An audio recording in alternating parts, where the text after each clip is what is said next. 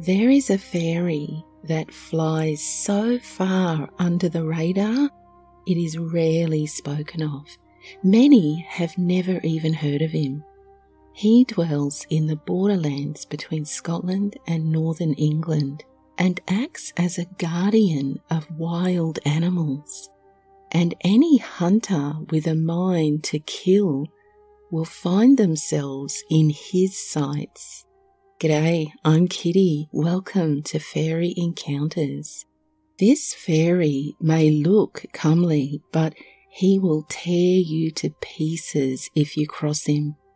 He's easy to avoid and so not as dangerous as other less predictable members of the fairy folk. And his motivation when harming humans is clear. Some people might even consider his actions justified. I wonder what you'll think. Now, let's settle in and relax as we get to know the brown men of the Muirs.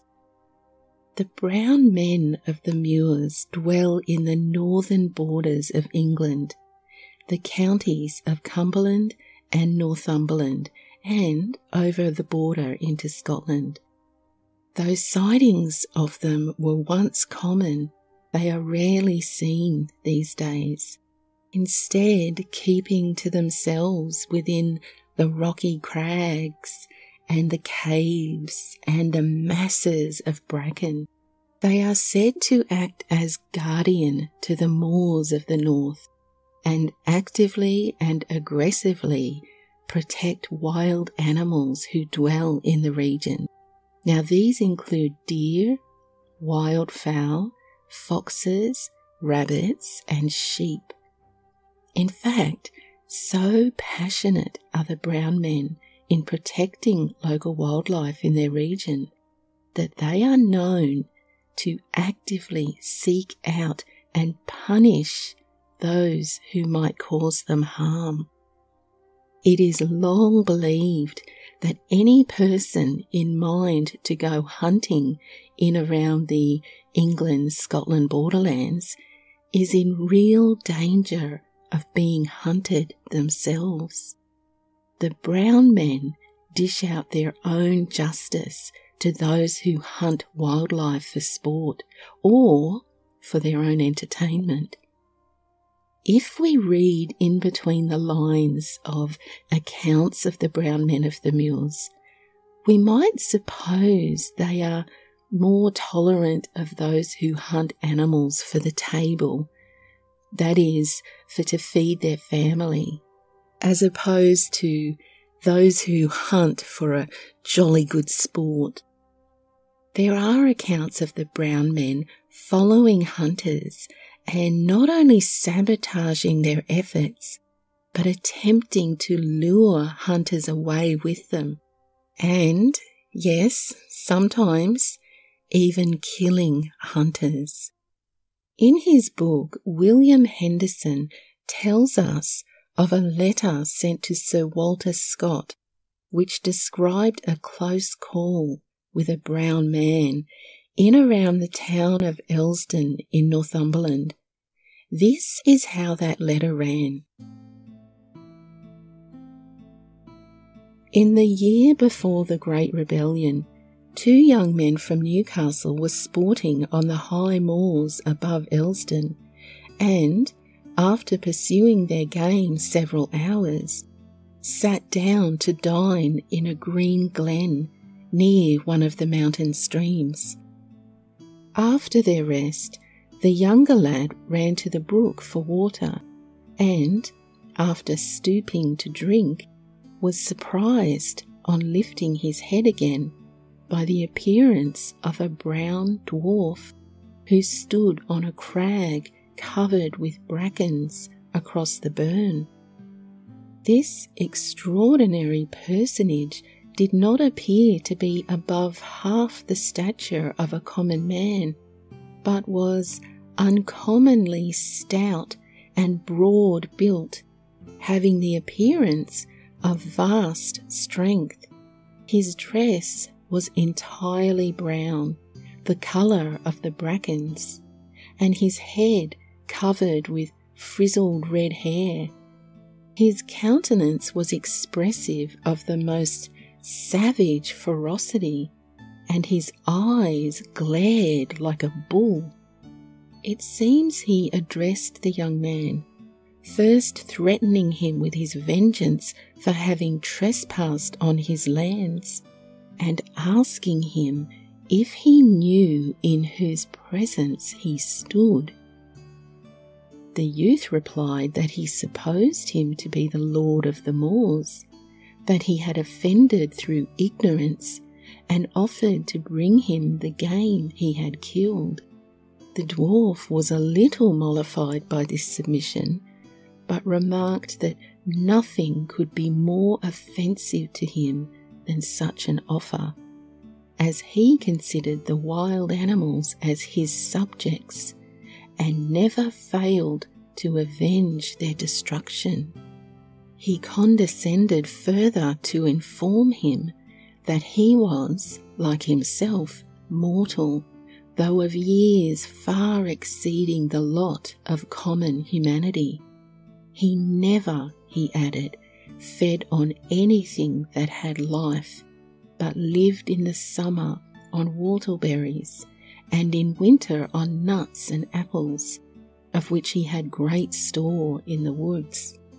Finally, he invited his new acquaintance to accompany him home and partake of his hospitality, an offer which the young man was on the point of accepting, and was just going to spring across the brook, which, if he had done, the dwarf would certainly have torn him to pieces, when his foot was arrested by the voice of his companion, who thought he had tarried too long, and on looking around again, the wee brown man was fled, he said.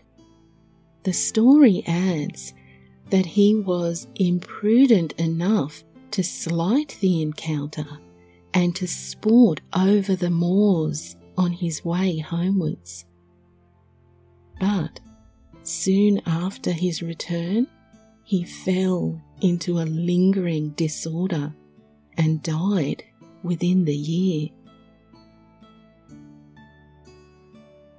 We might suppose historical novelist, poet, historian and Scotsman Sir Walter Scott had more than a passing interest in the brown men of the Muirs. Cult of Keeldar is an old ballad included within a collection published by Sir Walter Scott in 1802, and was, by all accounts, a bestseller.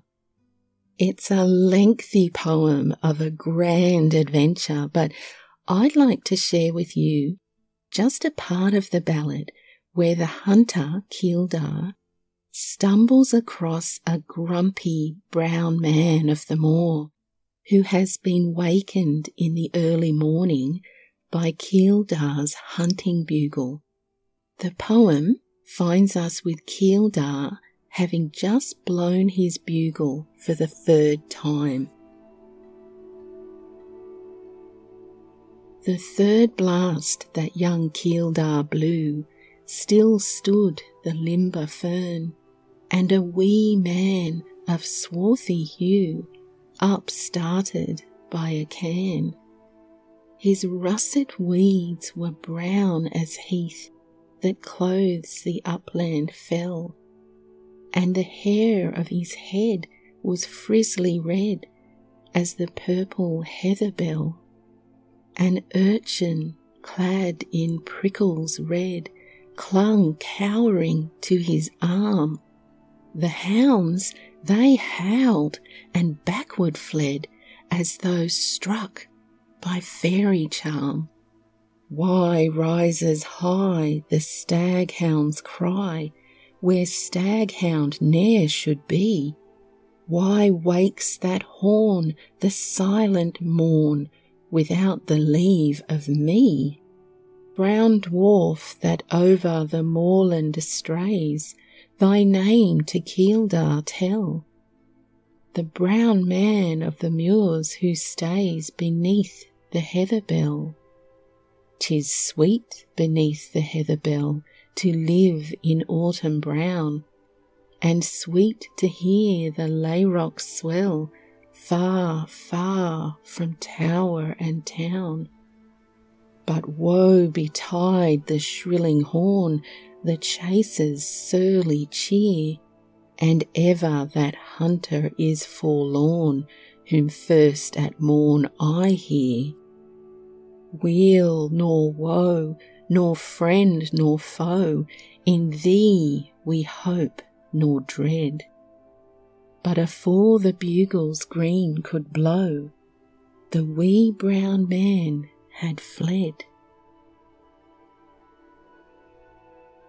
We might suppose that this sort of chance encounter was not uncommon back in the day when this type of sport was more prevalent, so I tend to think that Kildare was lucky to have escaped that encounter unharmed.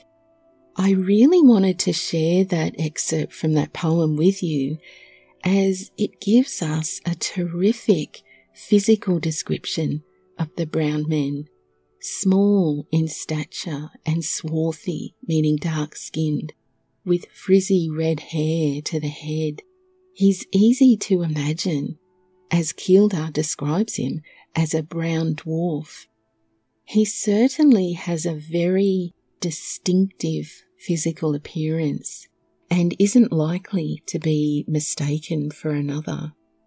This ballad describes an urchin clinging to the brown man's arm, which for the age probably meant some sort of goblin creature who perhaps the brown man was protecting.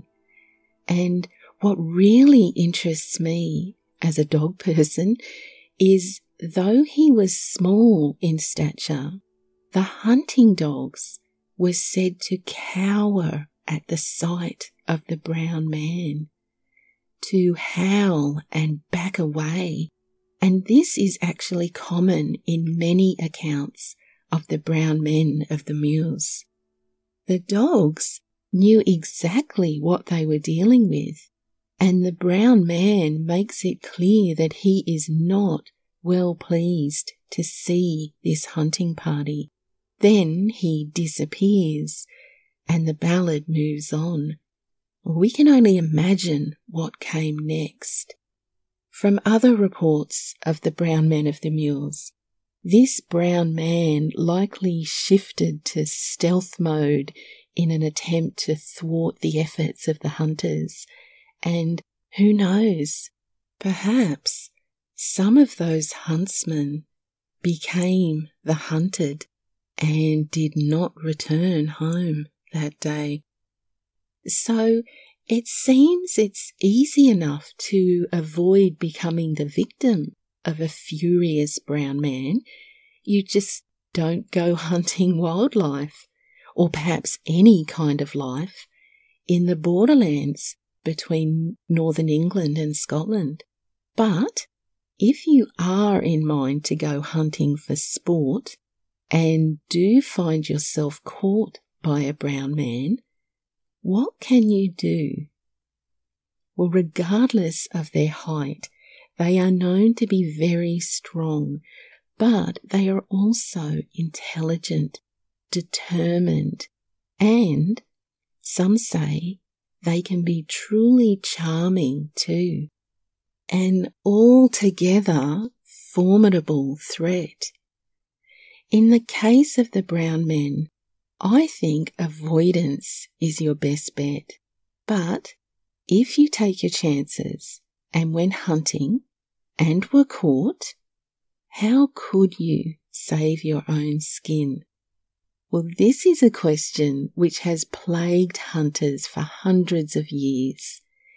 In his 1869 book, author Scamble suggests that an angered brown man can be appeased or calmed by chanting a very peculiar phrase in his ear. He claims that after hearing these words, the red-eyed man will not only be courteous, but helpful too. Take a look at his tale. One day, when I was in Cumberland, I set off late in the evening, and after a time I lost myself among the mountains. At last, as it grew dark, I found myself in a gloomy ravine between very high rocks, which round and round about as though there was no end to it. I heard nothing but the ravens croaking among the crags above me. They did not know that I understood them, so they talked about me freely, and what they all said was, "Look at that foolish fellow. He little knows where he's going. Tomorrow we'll eat his eyes, and then we'll pick his bones." And then they set up a kind of hoarse, horrid, grating laugh among themselves. However, I was determined to go on, hoping to meet with some strange adventure. Indeed, it would have been no use turning back, for I had quite lost my way, and it was getting pitch dark. So on I walked, and kept stumbling over large stones that lay in my way. After a time, I fancied I heard in front of me the sound of someone whistling, and sometimes singing at the pitch of his voice in harsh, shrill tones. But it was too dark for me to see anyone. The sound seemed to go on as I went on. Indeed, the person who uttered them seemed to be travelling very fast, for I had much difficulty in keeping within hearing of his voice. At last the moon appeared, and I perceived about 100 yards in front of me a most extraordinary figure. It was that of a man about 4 feet high, dressed in brown, who went springing from rock to rock with wonderful activity, singing or whistling all the time. I shouted after him, but he paid no attention to me. Determined to get to him, I ran forward as fast as I could, and when I got near enough, threw a large stone at him and hit him on the head. He uttered a tremendous yell and turned around, roaring at me, full of fury. His face was as brown as earth and looked 100 years old, but he must have been wonderfully strong, for he heaved from the ground a huge stone, far bigger than I could have lifted, raising it above his head in his long arms, as if he meant to throw it at me. And then so he did, but I slipped out of the way. He then rushed at me with a loud roar, seized me in his long arms, and would have dashed me against the rocks in a moment. But I had long heard of the brown men of the moors and mountains, though I had never met with one before, and a very wise old woman had once told me of a charm by means of which they might be appeased when angry. The charm was this: to put one's mouth near the brown man's ear and say, "Mungo tickles no heart towo Dixie Grambo." This I did, and all at once he put me down and looked at me with wondering eyes.